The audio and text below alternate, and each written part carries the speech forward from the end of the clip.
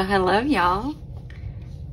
I hope y'all are having a great night. Tonight, we're going to be talking about the 100 envelope challenge. And I'm going to show you what a couple of them look like on the screen right now. And the idea is each envelope has a number on it. It goes all the way to 100.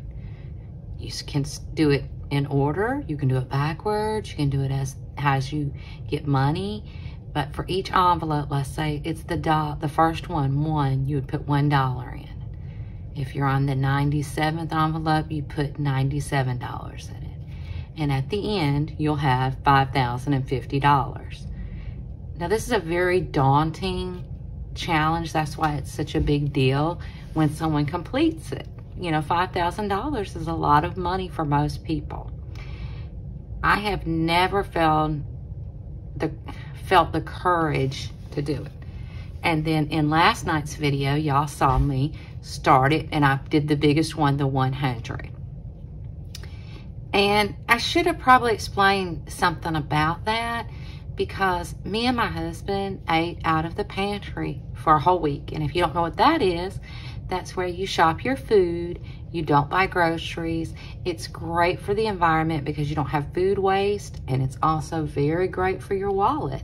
And that gave us an extra $200. 100 of those dollars went directly on to me starting the 100 envelope challenge. And the other one I put in my scratch off sinking funds. If you notice, it was like right at $100 more. And so I should have explained it, but I didn't really think about it at the time. I was just so excited to scratch the stuff off and play the games. But I really think I want to talk about tonight when you maybe feel like you're on a moderate budget or a tight budget and you can feel discouraged, and you can look around at other budgeters stuffing large amounts, and you maybe feel, I'm not gonna say jealous, but you feel like, why am I even doing this? You know, I'm so low, will it even make a difference? And, you know, that fear comes in and that doubt comes in. Let me tell you, fear and doubt, they are liars, okay? They will keep you from living your best life. Your best life, not somebody else's, yours. Now, y'all know I grew up on a farm and we had horses. And I don't know if y'all have ever watched movies with horses, but if you ever have a wagon or watch a horse race or anywhere where a lot of horses get together, they always have the things on their eyes, and they're called blinders. And do you know why they put them on there? For two reasons.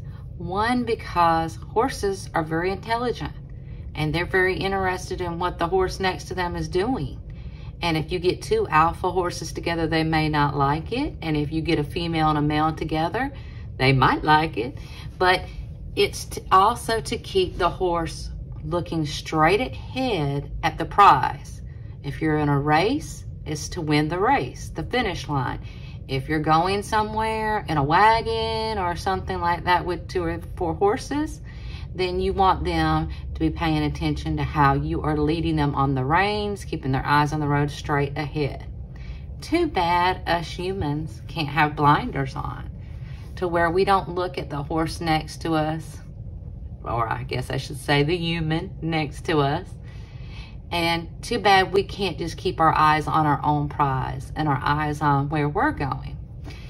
Recently this week, we all did our method on budgeting, and I really, really enjoyed it. But I have to admit, the human side of me started to notice that everybody made more money than me. And when I say everybody, I'm sure it's not everybody, but most people did. And I have to admit, I got a little bit down about that. I was like, you know, and the doubt set in, and the poverty mindset, and the insecurities, and any kind of things that happened during my childhood came, and they just kind of all attacked me. I felt down, you know. I was like, yeah, grew up poor, the whole family's poor, you're always gonna be poor, you know. And I had to actually say, stop it, Michelle. You have come so far. You do not compare yourself to anyone else. You know why? Comparison is the thief of joy. You compare yourself to others, you stop taking joy in your own accomplishments. So I want to make this video. If you feel like you can't do the $100 challenge, okay? This is what I'm going to be doing, and I want to explain it, so if you see it in my future videos, you'll understand. I bought this at Target, and the reason why I bought it is because I have 2 big, humongous oak trees in my front yard, and I have lived in my house for 22 years. When we first moved in, they were tiny. They were so tiny, and I have a male and a female. So do you know what that means? They make acorns. Well, the female does. You have to have a male and a female near each other. And the female, and of course it's the female is the one right next to my driveway, so I run over acorns for like 3 or 4 months, but it's still cool. And it's amazing that a little tiny acorn like this can be planted and then grow into one of the mightiest, strongest trees you'll ever see. And so I think that's a lot like budgeters that maybe are on a moderate or a low income or fixed income, or if you have a, you can make $10,000, but if your monthly bills are $12,000, you're no better off than a low income person. So if you feel like you're not getting as fast of budgeting traction as everyone else, I want you to think about the acorn and plant it and what it's going to grow into if you're consistent with it. Give it some water, give it some love, give it some sunlight. So going forward, okay, I've done the 100, and I was able to do that because we ate some really weird meals, y'all. One night we had spaghetti noodles, I had some pasta, sauce, and mashed potatoes. It was pretty good, I have to admit. And then the other night, we didn't have, it was a lot of vegan meals. And we do this periodically because it allows us to get $100, $200 extra dollars in there, and that's a lot of money for us.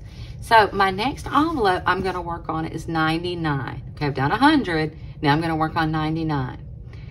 And I always pick the tough ones first. It's just my personality. I like to knock the horrible bad boys, the big enemies down, and then it just can cruise on, it's easier and easier as it goes down. So if you've ever watched what I call a mega budgeter, you will see that they buy investment shares in the stock market. And they do this thing called fractional purchases, where they just buy a part of a stock, because y'all, some stocks are like $100 or $200. So every time they'll buy a little part until they have a full stock. So I was thinking, why can't we do fractional envelopes in the 100 envelope challenge? And that's what I'm going to do, and that's what you're going to see me doing going forward. And yes, it may take me more time, but you know what? I will finish it. Now, if I was so discouraged and never started it, I would never have $5,000. And the day that I have stuck my last envelope and have $5,500, I will be a mighty oak tree. Now, my tree may take a little bit longer to grow. It might be a little gnarled, but that's okay. I am on my own journey, and I have to remember that. I have to keep my blinders on, and I pray about it. I do, because it is so hard not to look at other people and think, well, it's never going to get there, and they can stuff all this, and they can do all this. They have their own journey. They have their own things going behind the scene. You don't know what's going on. They may have it a lot rougher than you think. Also, while you're stuffing your money, there's somebody out there watching you going, oh, I wish I was Michelle. I wish I had that much money. There's always going to be someone higher on the ladder, and there's always going to be someone lower on the ladder. And our job is not to resent the person above us, and to reach down and grab that person 1 rung or 2 rungs and help them up. So what I'm going to do tonight is fractional. So I'm starting with $99. So tonight I'm going to make my first fractional payment of $15. That's all I have. That's okay. I do that a couple of weeks, y'all, and knock down the $99 envelope, right? So I'm going to keep writing it down until I have $99. And I'm going to put it like this. So I can see it. I could put it in the envelope right now, but I'm not, because that's a sense of accomplishment when I fold up that $99 and put it in here. So I'm just going to put it like that, and I'm going to put it like that so I can see it. And I'm going to look at my acorn, and I'm going to know that anytime I walk by, maybe I every day want to empty out my purse, I'll dump a couple of bucks in it. And at the end of the week, when I do my debt, I think I do it on Saturdays. I'm going to start doing it on Saturdays. I haven't done it yet, but I'm going to keep y'all abreast of what's going on with this. But if you feel like you cannot do the 100 envelope challenge, come on, do it with me. Do it with me. You got a cookie jar? Even if you ain't got nothing, just put it in a coffee cup. Put it in a coffee can. Look, I made this envelope. You can see I didn't even make it that great. But I did make it big. And look, I used an old calendar. Look.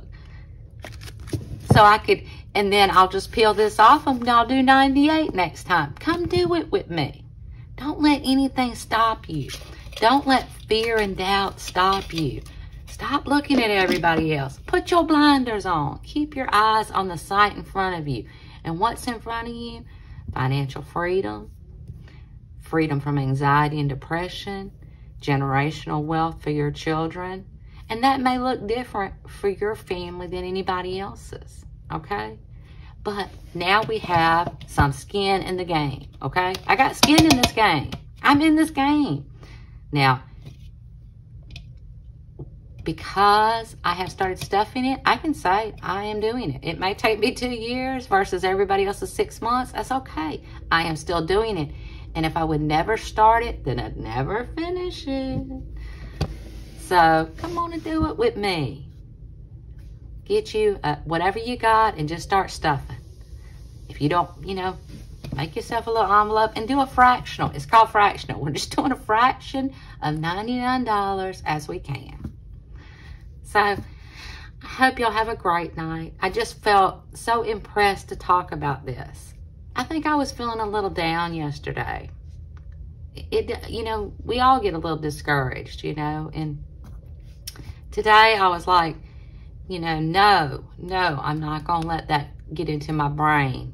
I am in control of my thoughts, and I am telling, just like we tell our money where to go, I'm telling my thoughts where to go. I did tell them a couple places I wanted them to go. But I am proud of what I've done. I am proud of my journey, okay? It's not like anybody else's. So come on and do it with me. Whatever you got it. You don't have to buy this little thing at Target. It is cute though.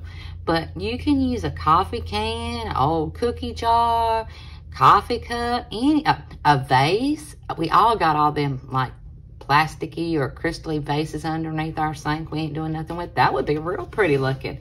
Make you you can get a postal envelope, or you can use one of your old envelopes and just every time you got some extra money, put it in there. Get yourself some skin in the game. Let's do this together.